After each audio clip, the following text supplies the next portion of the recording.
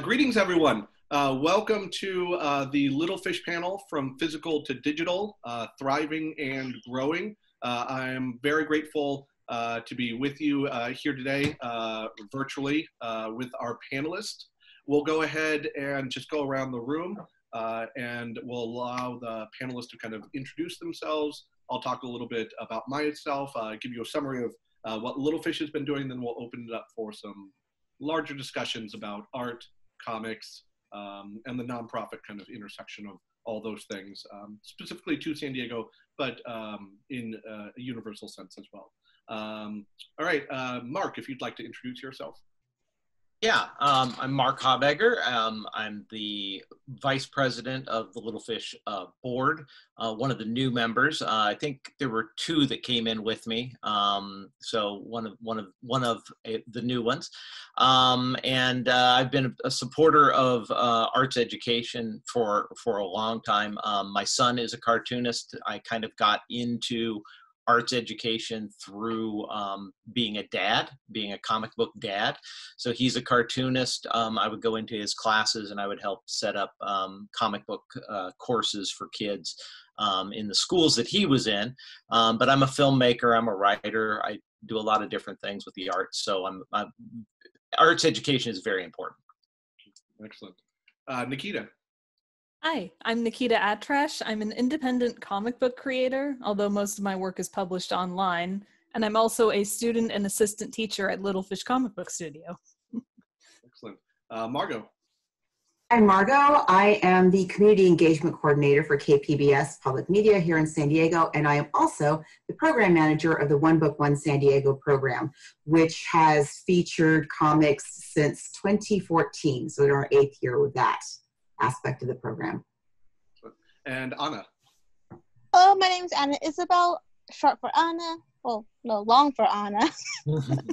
I used to be an ATA for Alonso at Arts before having to back out due to COVID-19. I love art and I enjoy hearing and telling stories. Cool, excellent.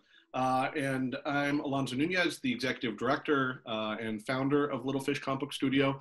Little Fish is a nonprofit art studio here in San Diego, an advocacy group, meaning we teach classes, we run summer camps, and then in a general sense, I run around San Diego telling people why they should support the art form and what makes comics so good, both as entertainment and as an educational tool. For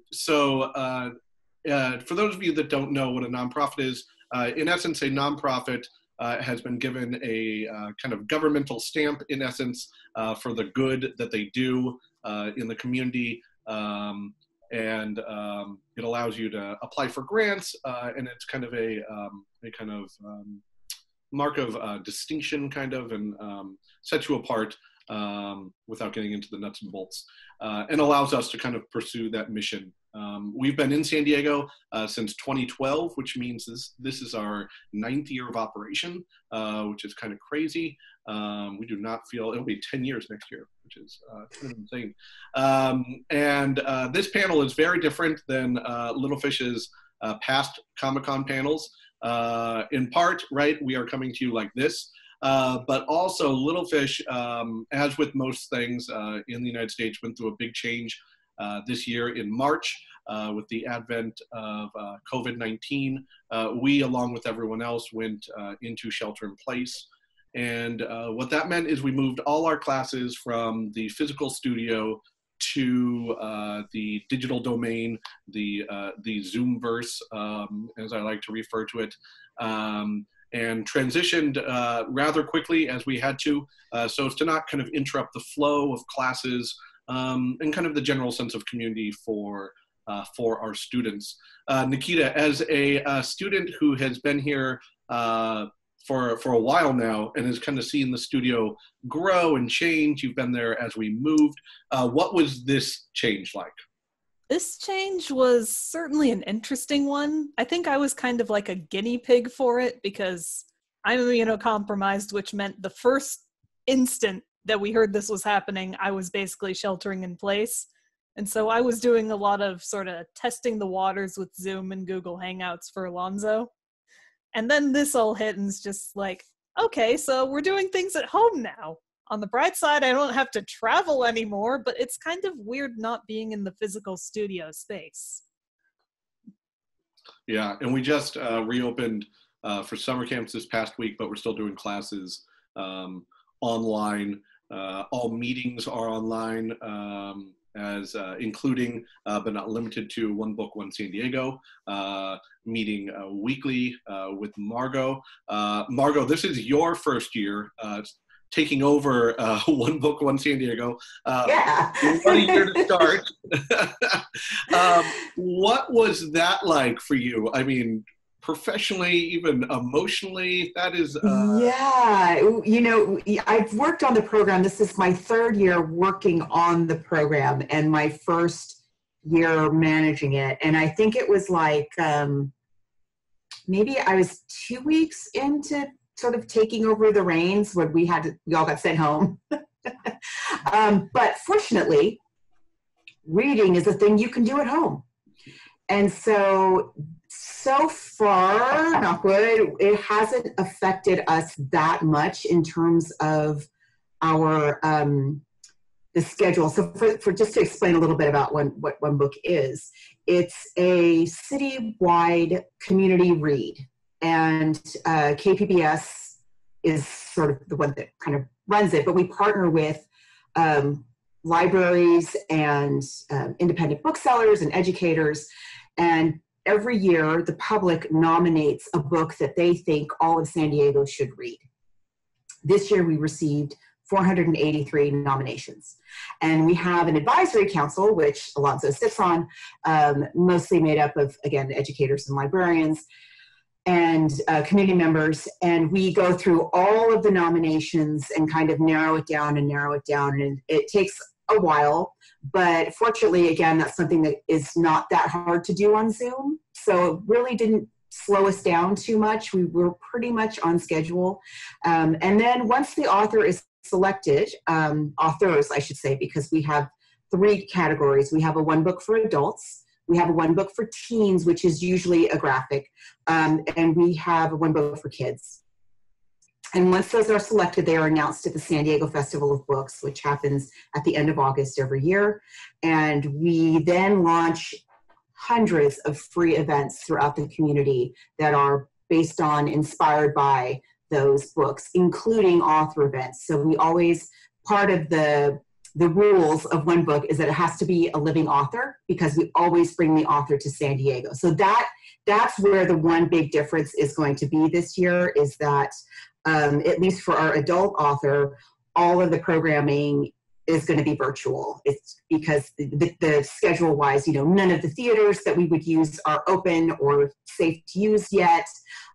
So we are, that's the one thing that's different so far, is having to do all of our programming virtual. And it's just as much work.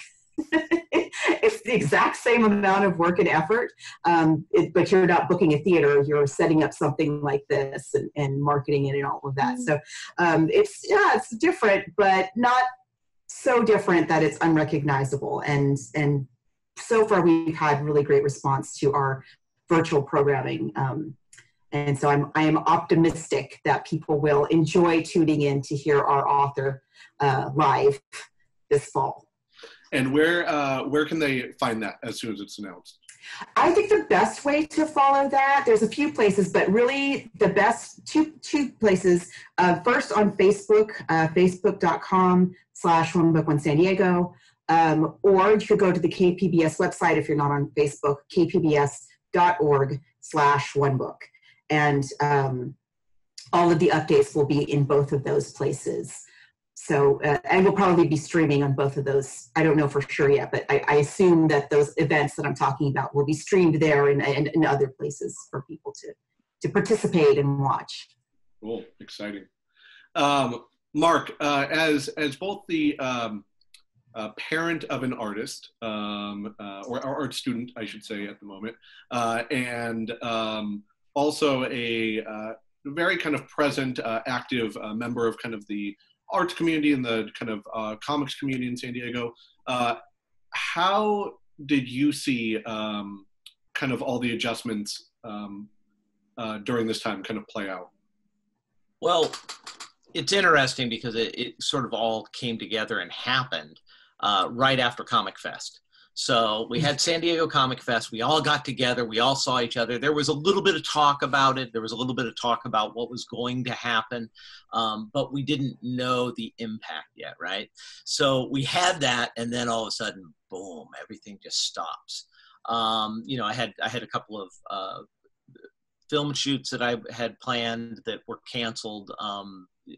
Jack had my son had an album coming out, an album release coming out. And so we had to kind of do a music video at home from footage that had already been shot. You know, we found ways to be artistic, but that being cut off from the larger community, which is really why I'm involved in things like Little Fish and Comic Fest, because it brings together community. You know, it encourages people to be able to communicate within a group and then find ways to communicate what we love to the bigger community, right? So it's hard. It's great that we're doing a lot of these things. We're doing Zoom meetings, and you know, it's a little, you know, you can see exactly how many people are in your community. 5. Hopefully other people will see it, and you know, that's what this is about. It's about finding a way to talk about community in a way that hopefully you know, when we're able to get back together again, it will provide some continuity, you know, so that people know what's available when they're hungry to get back out, join classes again, go to conventions again. You know, Comic-Con's all about community. You know, we look at Comic-Con and we see, you know, groups of cosplayers together. We see people camped out, you know, waiting to get into Hall H together. And they've got those small groups where the love of the comic art form, you know, reading in general, those things bind people together. And I think that you know, it's great to expand that out. I think that we're probably all getting a little stir crazy, you know, we're looking for that community again. And so maybe we're going to find new ways to do it, but I think we're going to be real hungry for the old ways when we're allowed to do it again, for sure. Yeah, it's, I see that myself. There's some comic stores have started reopening in kind of a limited way. And it's really hard to resist the temptation to just go to all of them, right? Because I've missed them, right? You know, and of course, right, you're wearing a mask, there's social distancing, but of course, the only way to be 100% safe is to not go to a store, but you still want to support the stores. And so I'm trying to, you know, as we all are, there's this kind of staggering and kind of juggling of community support. Yeah. I will mention my favorite event of the year is City of Hope has a pediatric cancer picnic for the patients there. And it's not just the patients, it's for the siblings. It's for people who have really been impacted by having a child in the family that has cancer, that's going through treatment. And every year I'm involved in this. We go up, it's sponsored by Disney, but there's a big tent of cartoonists that our friend Scott Shaw organizes every year. And it's such an amazing thing. And of course that couldn't happen this year. Of course you can't go into an environment like that and bring people together. But it's like things like that I go, man, next year is going to be so much better. We're going to be so ready to do that, you know, to really go and see those kids come out of the hospital and be out in the sunshine and have this event. I really do think people are going to be looking forward to them and making them better when we come back. Yeah. I was just reading recently that I don't know how, you know, I don't know the full veracity of this, but I was reading that part of the kind of excitement around what we now call the Roaring 20s, right, the 1920s, was that kind of cooped up energy from a result of the Spanish influenza of 1917-18, which, right, we're going into we're in the 20s, so, you know, yeah. Roaring 20s too, right? History repeats itself. Exactly. Yes. Or at least rhymes, Nikita, right? One of the things that Little Fish was involved in that, you know, it had to shutter, but we knew that wasn't going to be canceled, but needed to mutate in some way was our partnership with Arts, A Reason to Survive in National City, of which Anna is a part of. And this was our first year partnering with Arts, with generous funding from One Book, One San Diego to go and create these stories based around students' kind of lives and experience. And once COVID hit and all the students had to stay in place, I was left with a huge stack of kind of preliminary papers, right? So if any of you out there have ever done your own comic, really it applies to a lot of art in general. You know that kind of art is kind of an iceberg, right? There's the final product, but there's all the preparatory stuff that no one ever sees. And we had kind of started to get the iceberg going, and it was just starting to peek out of the water. And then we kind of just had to, I'm losing the metaphor, let it sink, right? But I reached out to art students and we continued these at home, although continuing is a little bit of a misnomer because they all had to start from scratch, right? And they had some idea in their mind of what they were doing, where they were going. Anna, can you talk about that process? Like, what did you bring with you from the pre-COVID time into your eventual story? How did you approach that? And was there any kind of letdown? Did you ever feel like, I don't know that I want to do this? Well, so when we first started the project, I was more of the ATA, so I wasn't expecting to actually have my finished project, but at the moment I was just kind of doing it by side. It was originally just like a small part of a bigger story that I want to work on once I'm older and have a lot more experience. And so I was working on that originally, but then the moment COVID hit, it just didn't seem right to have it as the final product, even though I kind of wanted it to, but it just didn't seem right. So I decided to just start all over again into a 3-page comic, a mini comic about just a little girl or boy, just, seeing everything from their perspective. It was a bit of a letdown because it was such a huge trend. I wasn't expecting to have to write something like that. But in the end of the day, I'm pretty happy with how it turns out. But it was a sudden change for me. And this was your first ever completed comic story? Yes, that's my first ever completed comic story. Which is awesome, right? Bonus points for doing it in the middle of a pandemic, right? Not many people can say that. I'm sure even a lot of legendary cartoonists didn't do their first work in the middle of a pandemic. So that's an extra gold star on top of the one you've got, Anna. And so after Little Fish and Arts finished this comic, which we named Into the Coronaverse, we worked with a local print house to put all of the stories together and get them printed. What was it like seeing, now you've got this first comic story that you've done, Anna, and now it's printed and there's like 100 copies sitting around. How does that feel? It feels interesting because I wasn't expecting that to happen at my age. I expected that like maybe once I'm in like my 30s or something, but not at my age.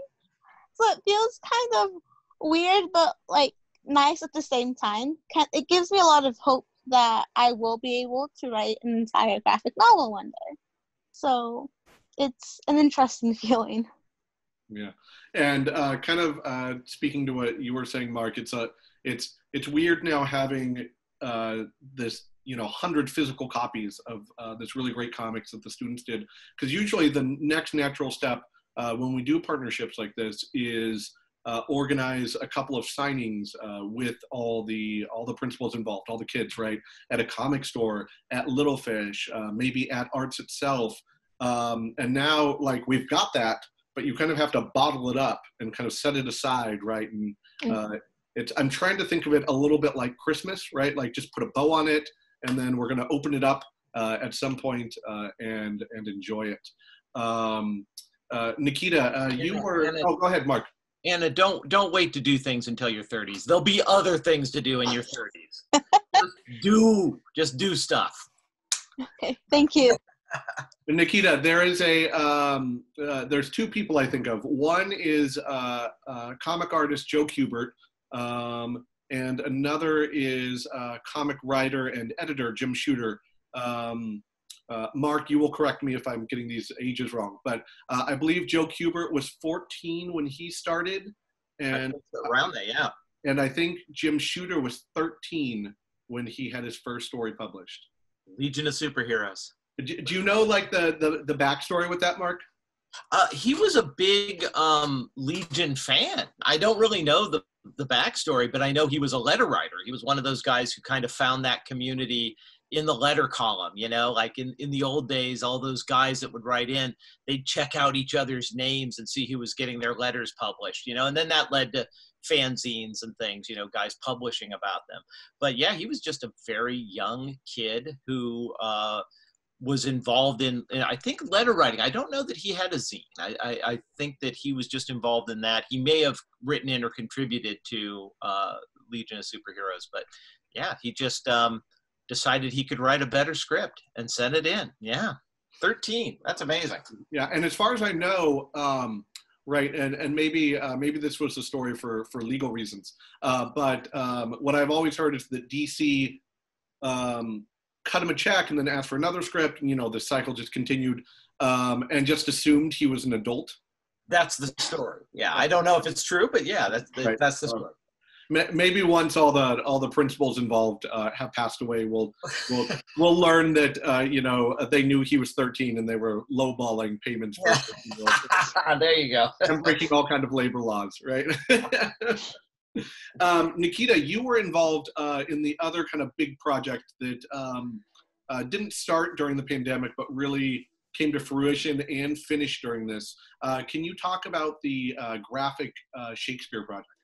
So this was a project Alonso introduced to us, I think, around like January or February-ish. Like it was introduced January, and you're like, okay, we'll start February, have like a month to think about your ideas.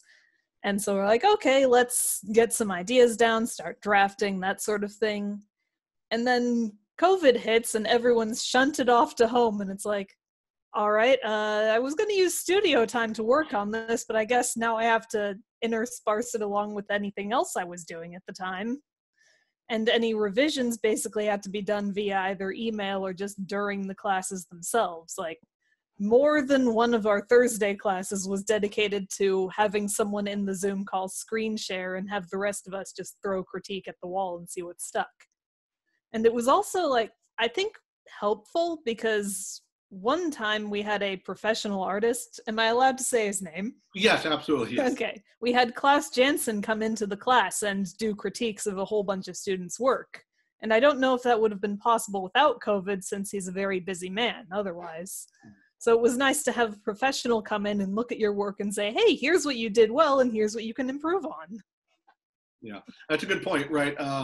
I feel like part of the challenge of nonprofits and other organizations during this time is finding the silver lining, right?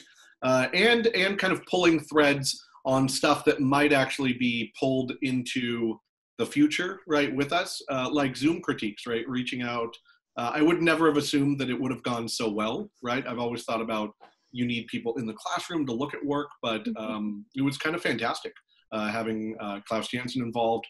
I'm sure slightly traumatizing for students who's right. I always say with Klaus, it's not a lack of talent that he'll be judgmental about. It's a lack of effort, right? So, and he will call you out on that. One student had to completely revise her entire thumbnails because he was like, "You're doing too much with this. Pull it back." Yeah, but then in very typical Little Fish fashion, once she had completely revised, and I mean like scrapped the entire story, started from the ground up. The next week, she refused to attribute that to Klaus's critique, which was kind of fantastic. Is his teaching schedule affected by this? I mean, does he have more time now because of COVID? Is that how he was able to do this? I mean, so Klaus Jansen teaches at the School of Visual Arts in New York City. And let me think. I think He might have actually still been teaching at this point, Mark, Okay. but he only ever teaches one class at SVA. And having been one of his former students, I know the day and time. So it was fairly easy to get him to commit to. I mean, it was still 3 hours of his time, but to commit to that window, right? As far as I know, SVA switched all of their work digitally. So moved into that realm. But the semester was already kind of winding down at that point, and so was able to kind of pull some time out of his schedule and hop on the call, which was great. Nikita did, like Nikita mentioned, it was an adaptation of Shakespeare work. Nikita did the famous soliloquy from Hamlet. This is another one of those Christmas presents. At some point, we're really looking forward to getting those works printed as well. And I mean, we might just have to open up a comic store, Nikita. Just Little Fish Comic Book Store instead of studio. We can keep the same acronym and everything. I like it. We'll use the back room as the store. It'll be a back entrance. It'll be like a speakeasy for comic books, right? Hey, I can cut you a deal under the table. Yeah, we're gonna have students making little side deals, right? This is $5, bro. I'll give it to you for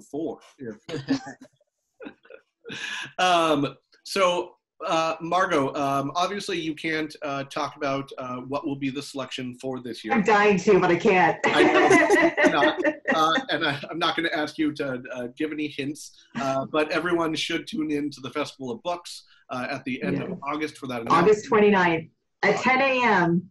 10 a.m. 10 a.m. Pacific Standard Time. That has been one of the really cool things with Zoom, I've noticed, is with our digital classes, we've had some students pop in from all over the country for our digital classes, which was really cool. So I always like to make sure I get the time zone set.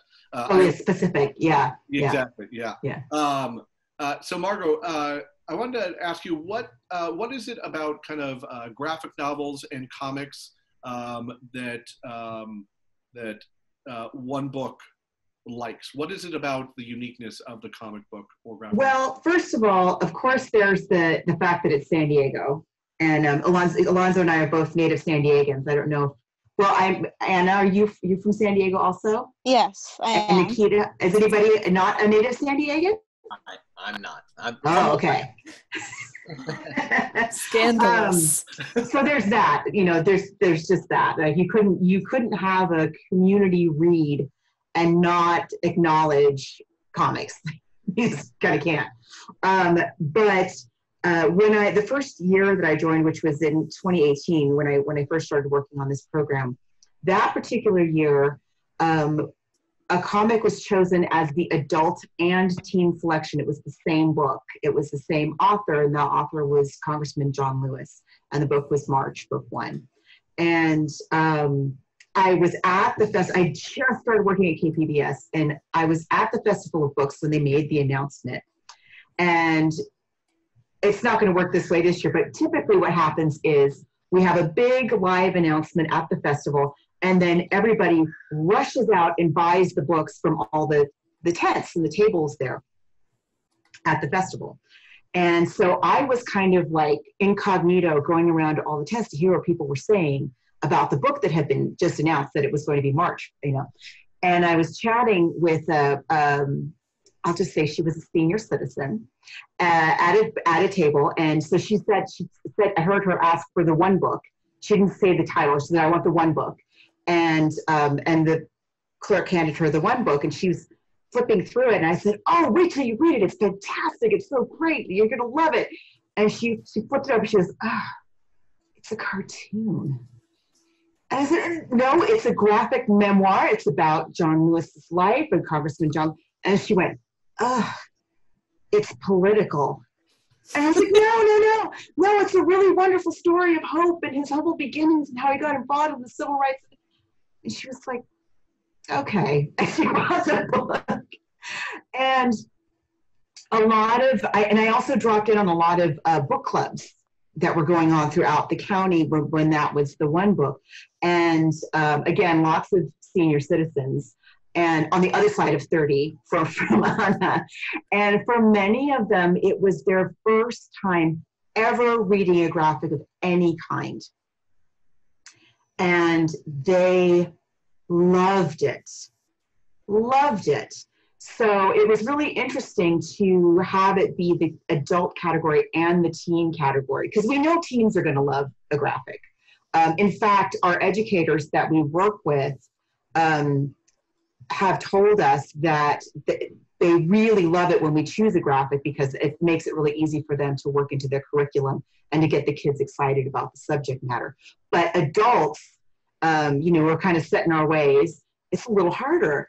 And yet we find that, that when you get everybody reading it all together and you have, somebody who can talk about this book with their grandkid who's at Hoover High School, it's amazing how this content and this particular genre and presented in this particular media really has a very powerful reach for people. And I'm very much looking forward to seeing, like Mark was just talking about, how we just have this need for community, and it's going to be a minute before we can all be in a room together, or we can all be at Liberty Station together. But we can, in this shared experience of reading something together, connect, in this virtual space, I think in a way that will keep us going for a while, until we can all be together in a more physical, environment. But I think it's going to be great. I'm very excited to see how something like this plays out in a virtual arena. Yeah, it's as we transition into not quite what came before, but some kind of new normal that kind of intertwines the two. It is, I am hopeful, and it seems like all of you guys are also, that that sense of community, that artistic collaboration and enthusiasm for comics, for arts education will continue. We're nearing the end, and I always like to end these panels by asking everyone about some kind of art that they are enjoying. Little Fish is so often giving out art recommendations that I like to ask other people. So I'll just go around and ask everyone about a graphic novel or a book or a movie or a TV show, some piece of art that you are finding inspirational, moving, or enjoyable right now. And we'll start with you, Anna. So I found this comic that's just being released by 2 pages a week called Corvid's Eye by Hope Court.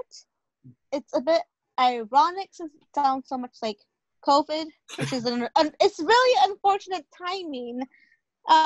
But Corvid's Eye, I just really like it. It's about a non-binary person that's just trying to find their ways and finding themselves, really. And I just really like it, and it's bringing me a lot of hope during these dark times. Cool, excellent. What about you, Margo?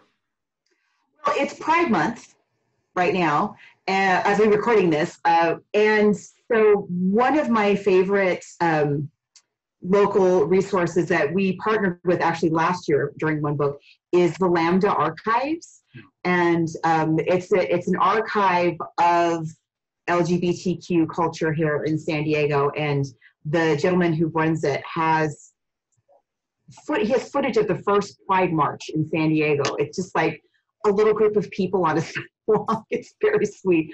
And so I've been enjoying kind of just delving into that and looking at the art, a lot of zines and newsletters and things like that. And so that's what I've been having fun poking around on the internet there. Very cool. Is that accessible to the public? I believe so. Yeah, a lot of it is. Yeah. Nikita, what about you? I do a lot of reading of online comics that are either self-hosted or hosted on various webcomic hosting sites. So I'm always finding new things to read or just keeping up with ones that I've been following for a while. One of which is called Leaf and Thorn, which has its own site. So it's a fun read. And if you're into queer culture and fantasy stories and things like that, I think you'll enjoy it. So Excellent. And where do you say people can find that? So that one is hosted on its own. It's LEIF and thorn.com. Okay, excellent. Fantastic. And Mark? I have a backlog of stuff. I have stacks and stacks of comics and books that I have not gotten to. This is actually giving me time to catch up. Right now, I'm obsessed with Watergate. I'm going in a deep dive into some political history. So I've been reading a lot of those kinds of things. But I'm also working on a project that is a more of a noir crime thing. So I'm going back reading a ton of 100 Bullets. You know, I just read a collection of Linda Berry's Marvelous. Hilarious, you know. I mean, I'm digging into things that I'm like, oh man, I never had the time to read that. So I am doing a lot of catching up. That is one of the benefits, right? Now is the time to tackle those reading lists, right? Yeah, exactly. Yeah, there's no excuse, everyone. Get out there and read, right? I want to thank all of you guys for participating in Little Fish's panel From Physical to Digital, Growing and Thriving. And I want to thank all of you out there for tuning in today and giving us time. I hope this panel was fun. Thank you very much. Thank you all. Thank Take you. care of yourselves.